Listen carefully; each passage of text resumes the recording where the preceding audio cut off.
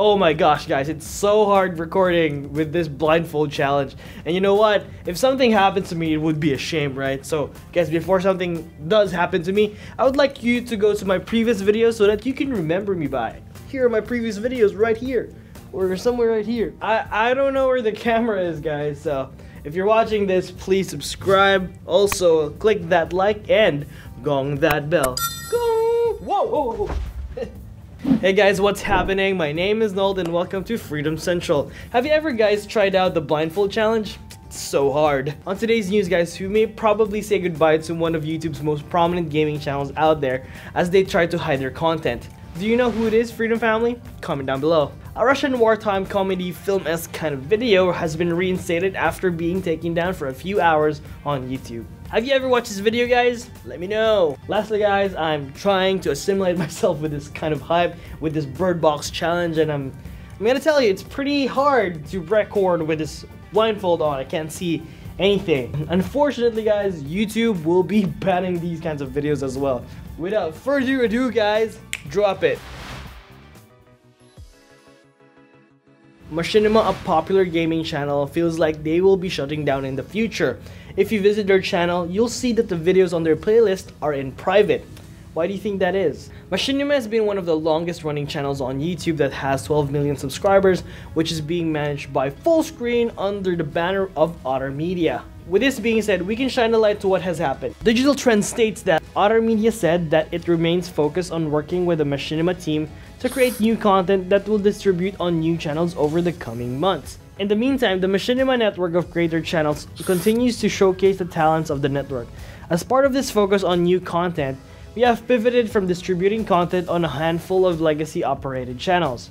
Will Machinima really shut down, or are they trying to reinvent themselves in the future?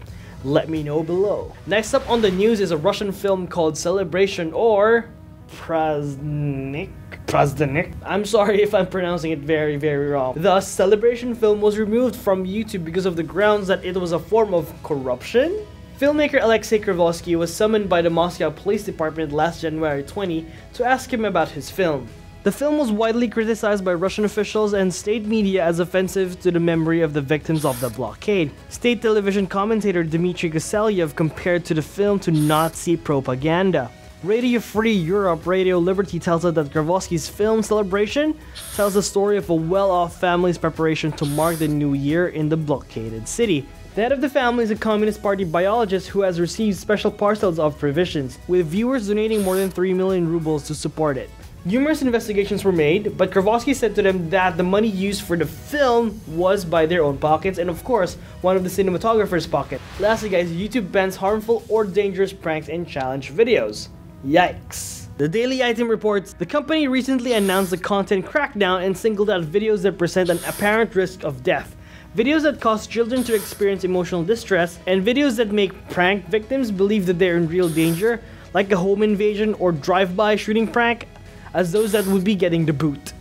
If you have any similar videos and you do not want to incur the wrath of Mighty Mjolnir, YouTube said that users will have 2 months grace period to review their video and remove anything that violates the new policy. After that, videos deemed dangerous will receive a strike and 3 strikes will lead to the removal of a channel. It was reported that a 17-year-old girl in Utah drove her car blindfolded and unfortunately, yeah guys, she crashed her car. Good thing no one got hurt. That's the news, guys. What do you think are the real reasons why Machinima had to private their videos on their playlist? Have you ever done the Birdbox challenge, and do you think that your videos with sensitive topics should be monitored by your local government? If you like this episode, don't forget to view our previous episodes where we talk about YouTube and freedom. If you know someone who has made a lot of Birdbox challenges videos, you might want to share this video to him or her. Before you leave, guys, leave a like, subscribe, and also gong that bell. My name is Nold, guys, bringing you news about freedom and YouTube. Always remember, freedom news.